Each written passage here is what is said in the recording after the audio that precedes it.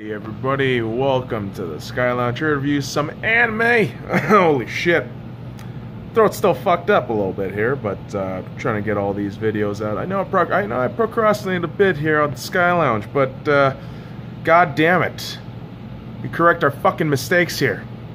Anyways, My Hero Academia episode number 57, The Rescue Mission. The rescue portion of the provisional exam. Ta-da! So we open up to Class 1A and all the survivors of the previous portion of the exam, and we get to see all these powers obviously come into play, but at the same time, the rescue missions are more about using your fucking head. Alright, so, you know, the employees, the characters, I swear to God, who took the cake on this one just because of how polarizing they could be, were the fucking employees who are working for that goddamn provisional exam thing. They're like DMV employees. I swear to God, and I just found this so hilarious, and I'll get to this in a moment.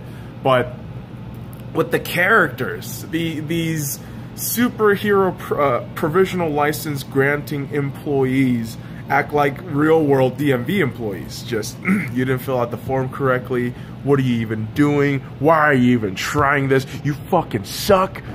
And it just kept going and going and going like that. And, you know, the funny thing about that is just drawing parallels in real universe and applying that in a fictional universe to make it work in the context of that universe, but also provide that parallel, you know, references.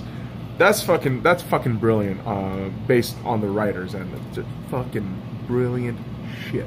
All right, and so, you know, I just thought the funny thing about this episode was, again, just the way the character designs are too, man. I mean, the creator of My Hero Academia, and I always forget his name, so let's go ahead and look that shit up. But the creator of My Hero Academia really does provide a very interesting set of character designs, and you get to see it when you're actually reading the manga series, where he provides very detailed illustrations of what's going on and what's up. So Kohei Horikoshi, and go ahead and fucking point fingers if I'm butchering that shit, but let's go ahead and double check this shit. Kohei Horikoshi, okay. So yeah, he has very distinct styles in terms of drawing, and being able to bring that into the animated universe is really great to watch. And, you know, the thing with My Hero Academia, they can regurgitate theme songs over and over, but because the context and the characters are always similar but different, because the characters feel so real, it's similar but different, right? And because of that, it translates to a fluidity in terms of each and every episode, which is very rare in TV shows, because we all know TV shows will have dips, right? But for me, My Hero Academia has consistently been awesome.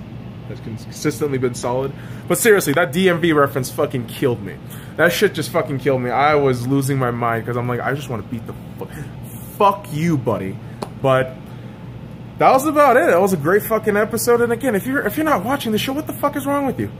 Start watching My Hero Academia on Crunchyroll, Hulu, perhaps Pornhub. Go check that shit out. You like that shit? Well, click on the links in the description below. Follow me at the SkyLounge. You know, subscribe and comment for daily content. Now fuck off.